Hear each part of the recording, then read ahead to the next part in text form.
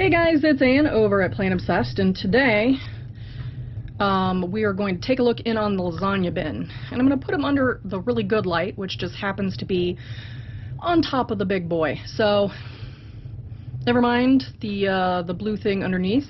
Today we're looking at the lasagna bin. Let me put the camera up and I'll be right back. Alright, here we are in the lasagna bin. Haven't looked in on this for quite some time, so gonna see what I've got going on.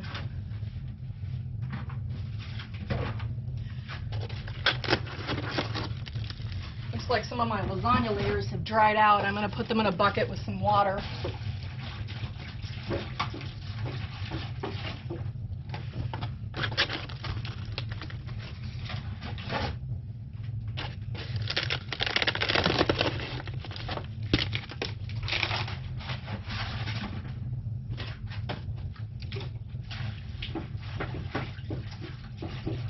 I think I'm going to have to cover this with something to keep the moisture in too. Alright, let's see. So this is all I'm going to be able to pull open right now, but that's pretty good. We're seeing the worms have made all kinds of castings here. They're inside the avocado, which has a lime inside of it, I think. But they're making a lot of castings. I don't know, let me see if I can pull back. Here's another layer that they have already started to make nice bedding out of the paper. And then underneath is just goo. Alright, let's see if I can put that layer back down and pull this one off, and then we'll re-wet the noodles. So what I am going to do is I'm going to give them a good feeding. For their new layer, got some bananas and avocados, tea bags, some cabbage, which I may regret if I don't cover up good enough here. So let me get everything wet again. Okay, so there's the crackers.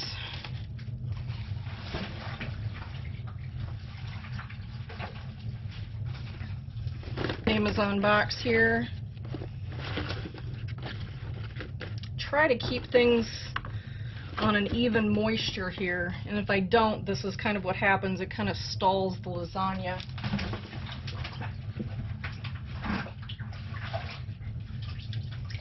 If I would have been keeping up on this, they would have gotten a lot farther with those boxes. But life gets busy, doesn't it? If you're new to watching the channel, and this is the first episode of lasagna that you've seen, started doing this a year or so ago to see if it would help with the breeding situation. Because a lot of times you'll find worms will crawl into the corrugated cardboard and lay their cocoons, and I thought, well, what a better way to do that, and if I were to take layers upon layers of corrugated cardboard and make that their home and put food in cardboard and food in cardboard, and then, you know, in theory that would make them super happy.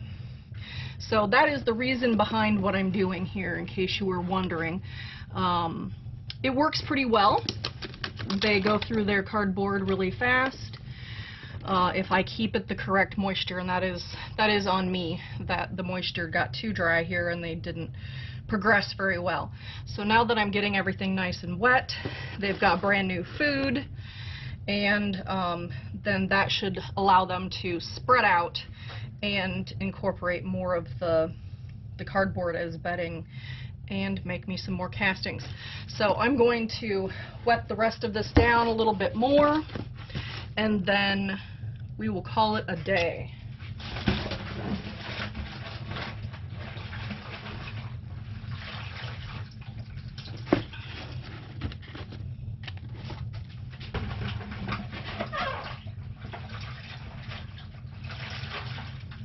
I don't try and get things too sopping wet. I mean, you can see the inside is still dry there.